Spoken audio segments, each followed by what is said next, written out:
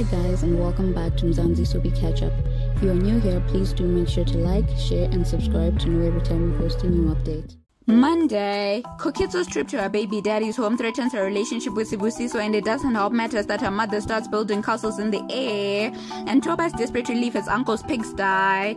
Tuesday, Ndumiso's marital woes send him packing to Equity Lane in Bergville, while Koketso finds herself caught between an old flame and a new one, and Toba celebrates being out of exile from Ekushumaeleni.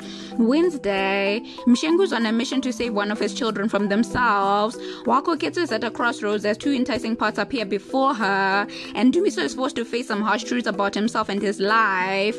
Thursday, Ndumiso plans a lavish proposal for Puseletso, but she rejects him in front of everyone, while Sibusiso takes Lerumo and Koketso out on a fun date much to Koshi's annoyance, and Mshengu surprises Puseletso and praises her as CEO. Friday, Puseletso makes an emotional decision while Mam Chunu takes offense to one of her Makoti statements.